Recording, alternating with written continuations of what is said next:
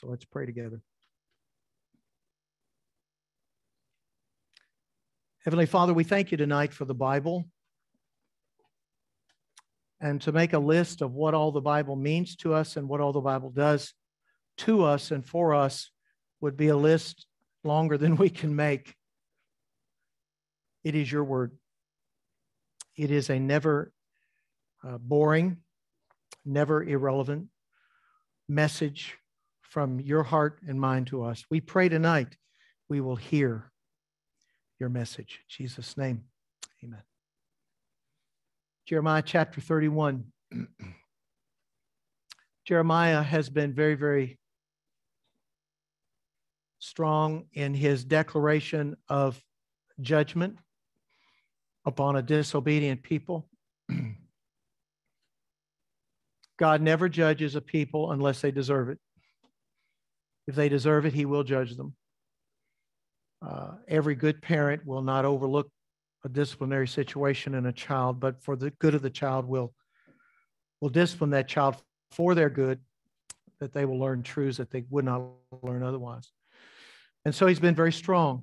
And Jeremiah is called the weeping prophet, primarily because of chapter 9 when he says, my tears are flowing. I think that like taps, they don't turn off, as he grieves over the sins of his people and the pain that is coming upon them. And yet, when you get to later in the book of Jeremiah, he's interjecting another tone.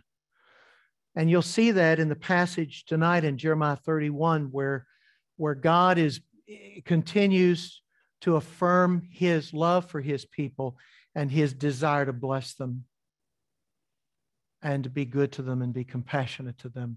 So that's important to note that God doesn't delight in judgment.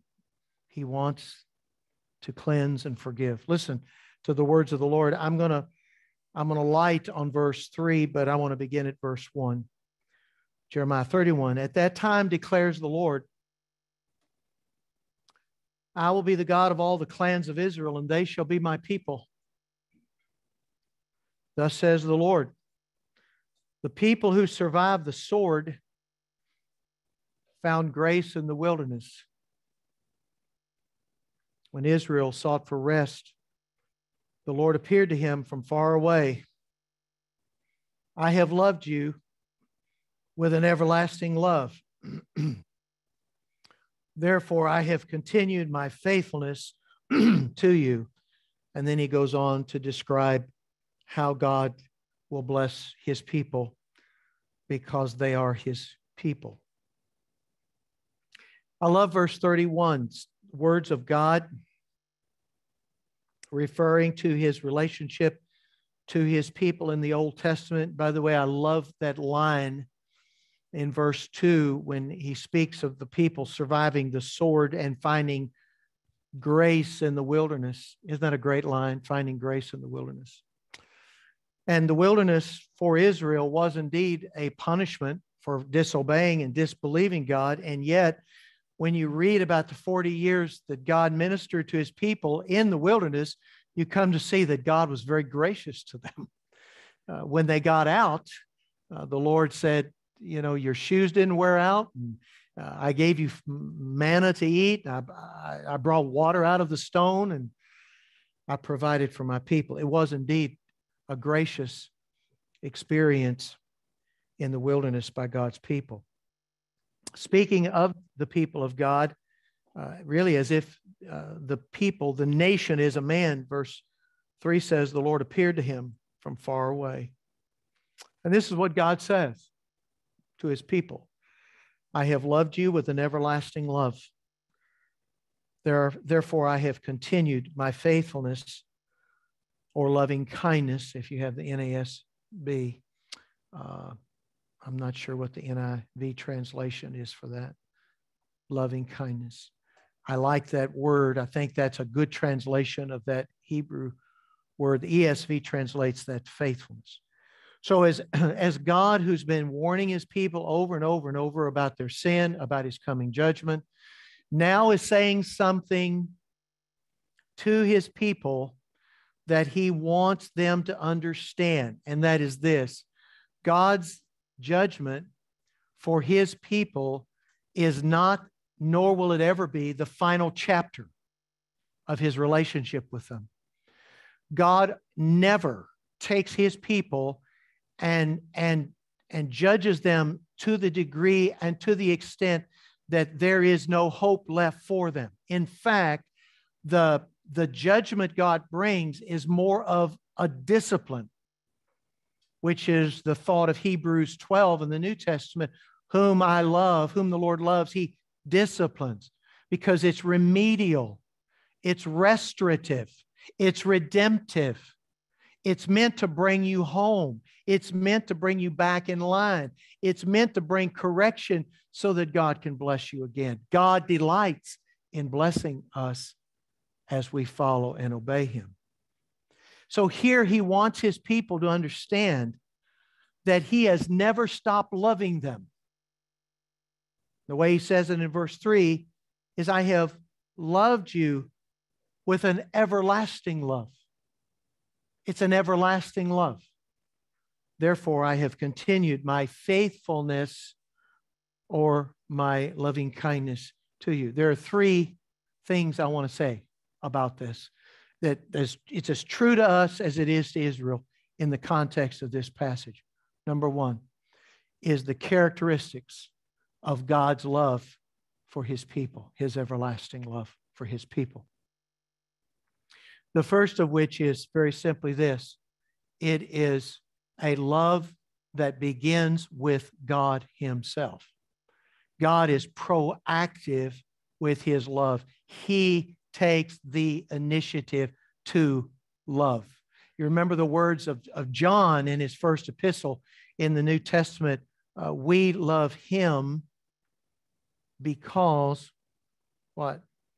He first loved us. Who started the love that we have with God? He did. He's proactive. God is not sitting there waiting for someone to figure it out, fall in love with him. And if we go to him and say, Lord, we want to love you now. He goes, well, I've been waiting on you. Now I'll love you back. No, that's not how this works. God loves us from the foundation of the world.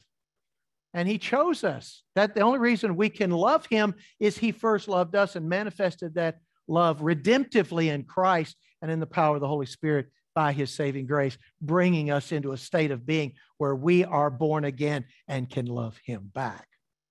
That love is proactive. God takes the initiative, which adds a second characteristic of that love. It's absolutely free. Now, that sounds weird to say, particularly if you lived through the 60s, like I did, where it was common, people commonly talked about free love. Okay. I'm not talking about that kind of love like they were talking about. But God's love is free, which means what? You can't buy it. You can't earn it. You don't deserve it. It's free. God didn't have to love you, but he chose to love you. Did you know if God sent me to hell, there was nothing wrong that he would have done? If he punished me, if he squashed me like a bug, I would have no complaint because God would have been just in doing so. God doesn't have to love me, but he does. Why? He wants to. He chooses to. It's free love. It's love that comes from him. It's costly love. It cost him his dear son, did it not? It sent him to the cross. God so loved the world that he gave his only begotten son. It's a costly love, but it's free to me. It's a surprising love. Now, I don't know. My wife is here, and I don't want her to answer this question or comment. But if you really knew me, probably like she knows me, you wouldn't love me very much. You'd see all my warts. You'd see all my stubborn. Do you know I'm stubborn? Did you know I'm hard-headed? Did you know I'm moody? Did you know that sometimes I just get a burr under my saddle? Do you know what I mean by a burr under the saddle? And I'm just grumpy all day. And I know none of you are ever like that. But I am. I forget things. I make promises that I forget to keep. You wouldn't like me very much. Why does God love me? I'm suggesting to you that nobody deserves God's love, but it's surprising that he loves us nonetheless. And may I suggest strongly that the fact that he loves us because we are the way we are is to his glory and to his honor. It praises him. It's a covenantal love. It's a salvific love. It's a promise and a covenant he made with me to love me no matter what I do or what I am. He will love me. And he loves me. He chose me. I am his. It is obviously an everlasting, enduring, never-ending love, as indeed verse 3 states clearly. I have loved you with an everlasting love. That echoes, does it not, Romans chapter 8, verses 35 through 39, where Paul goes to great pain to say, nothing can separate us from the love of God. And he goes down the list, and the list is pretty concerning. Sometimes it's pain, sometimes it's sickness. If I'm sick, does that mean God doesn't love me? No. Misfortune, hardship, criticism, affliction, abandonment, rejection. If the worst happens, has that separated me from God's love? Romans 8 says no.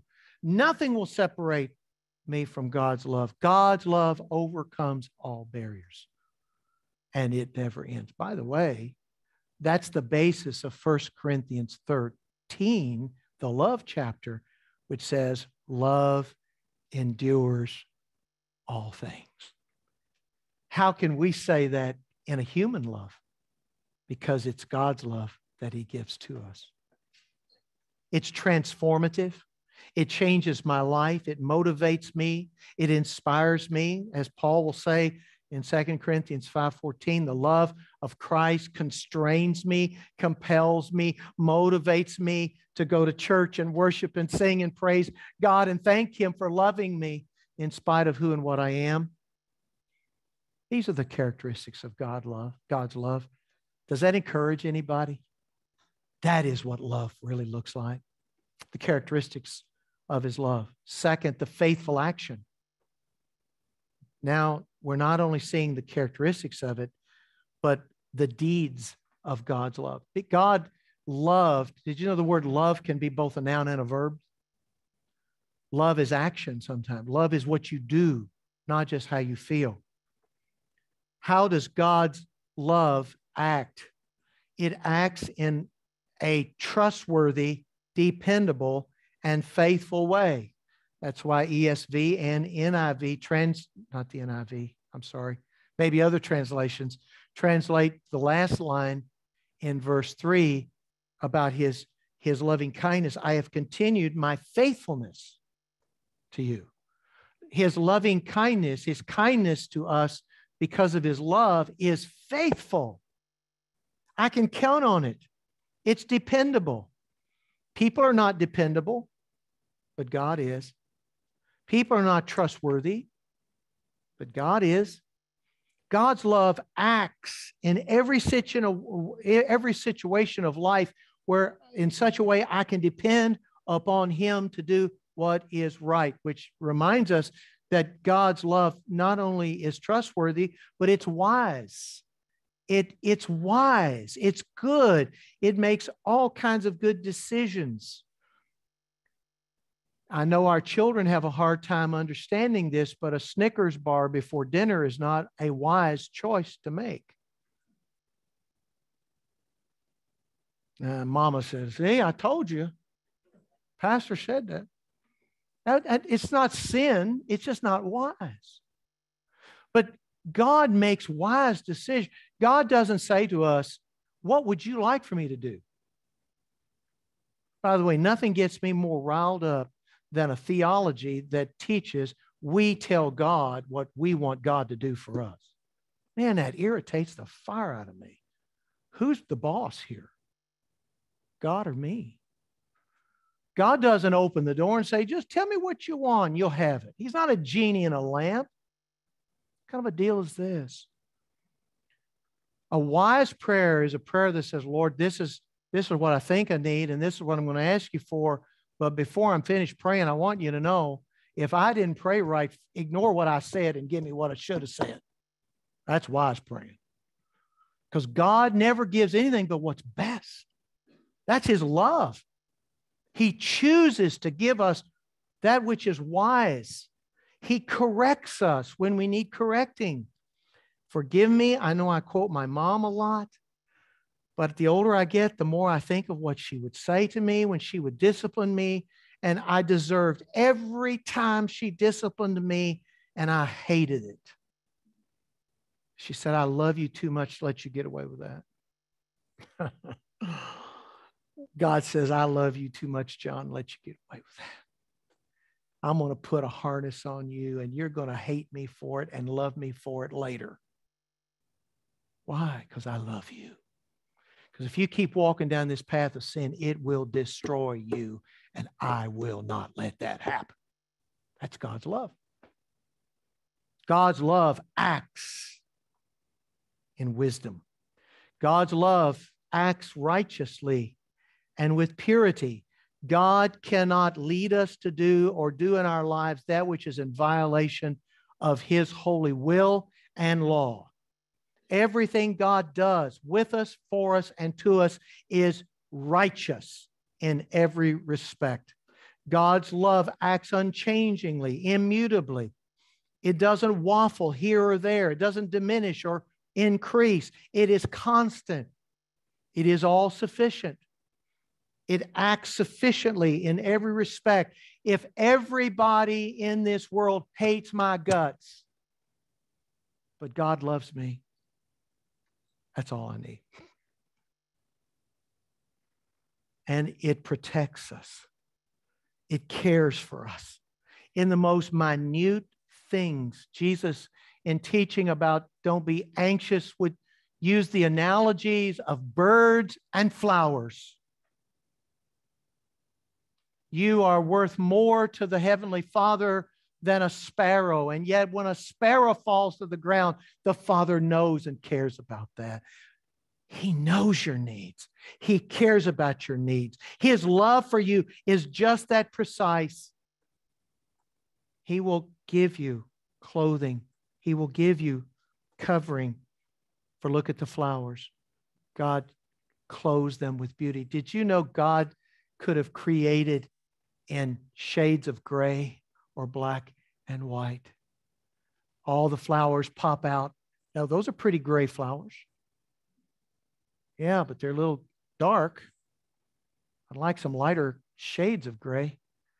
Springtime, I know we're not seeing a lot of growth, but boy, the springtime when things are popping, if you see a field of wild flowers, the color is almost eye-popping. The hues and shades, and it's almost like they're praising God who creates with such beautiful color. That's the action of a loving God. That's God's faithful action. So we've seen his characteristics, his faithful action. Let me add thirdly, our response to his love. Love demands response, relationship. Even though you don't have a clear, forthright statement of what they're to do in response to the love of God, I think there is housed within what is said here in chapter 31 of Jeremiah an inherent guidance as to what God is looking for. Notice he starts out in verse 1 that when he operates redemptively in the history of his people, he said, I will be their God and they will be my people. Don't you hear relationship there? Don't you hear loving, a loving response back to God? Well, isn't that what in the New Testament we're told repeatedly? What are the two great commandments? The first is this, to love God with all your heart, soul, mind, and strength. God wants you to love him back. As Jesus is preparing the disciples for his departure, he keeps speaking repeatedly about two things, among others. love God and love each other. Our love is an echoed response of a transformed heart, of people who once were selfish and only thought about ourselves, now think about our God and think about each other as brothers and sisters in Christ. Our response should be grateful. Gratitude is a sign that someone gets it. By the way, if people live in sin, they're never grateful. They're never grateful. It's never enough. You give them some, you should give them more. That they want more. What you gave is not enough. Gratitude. God, I'm so thankful. I am so thankful. This is a rhetorical question. Don't answer it. When was the last time you just prayed for 3 minutes thanking God for how good he's been to you? May I suggest to you that is a heart enlightening experience. Just start, and whatever comes to mind, just express it in prayer to God. God, I slept last night. I slept well last night. The night before, I couldn't sleep. My body wouldn't relax. My mind kept waking up, and when I'd wake up, I'd think about stuff I have to do. Has anybody ever been there? And once I start thinking about things I got to do and things I need to see to and things I need to correct, then I'm thinking, I'm supposed to be sleeping. What's your problem here? And all day yesterday, my brain was mush. Last night, I slept well, slept hard. Thank you, God, for sleep. Thank you, God, for renewal. Thank you, God, for sunshine. We could use a little more rain, but we thank you for the rain we got. Thank you for friends. Thank you for people that love me. Thank you for people that I can love. Thank you, Lord, for giving me lungs to breathe your air, the eyes to see what you have created here, and 2 legs to get up and walk. Oh, and God, thank you for Jesus and for what you've done for me and him. Well, you get started, man. Woo-hoo. It's good stuff. And before you long, you're singing Gene Geisler's songs, thanking the Lord. So grateful to him. Gratitude, praise, and worship. I was going to make a little quip. I won't do that. I come to church on Sunday not because I'm paid to come to church. If I weren't paid to come to church, I'd come to church anyway. Because I think God deserves my worship. I ought to get myself up and get down there and say to God, I'm here to thank you for being my God. I got a headache. I don't feel good. I'm tired. I'm grumpy, and I don't like most of the people here. That was not real there. But I'm here. I'm here because I want you to know I'm happy to belong to you. And you are so great and glorious. Is that not our response? One more response. Loving him, grateful to him, praise and worship him. Don't forget him. Don't neglect him. Don't forget him. How often do I just forget God till I need him again? You know what they call that? A spare tire. Do you ever thank somebody for your spare? When was the last time you even thought about your spare tire? Last time I was checking the air in it. Okay. Well, I'll think about God when I need him. And when I get what I got, what I need, I'm done with God for a while.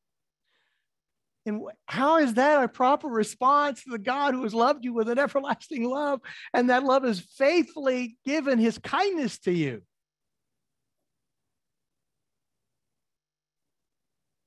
Say, you seem a little grumpy tonight, Pastor. Maybe that can be sanctified a bit. I see a lot of people who just don't care much. And it bothers me. And they don't care much about God. And that really bothers me. And they make little things big things and use that as a justification for not doing right. And that really, really, really bothers me. Be accountable to God. Take responsibility for yourself. And let's do the thing we ought to do. Why? Because we are loved with an everlasting love. And thus he is faithfully ministering to us. Let's live in the light of that. Let's pray. Oh, Lord God, how can I imagine that before the echoes of time itself, you knew my name? You chose me to be your own. God of heaven, help us to live in the light of your choice of us. And thank you that choice is not a choice of punishment, a choice of judgment. That is a choice of love that manifests kindness, loving kindness and faithfulness to us. Help us to respond to you in the way that pleases you and shows you that we love you back. We're happy to belong to you. In Jesus' name we pray. Amen.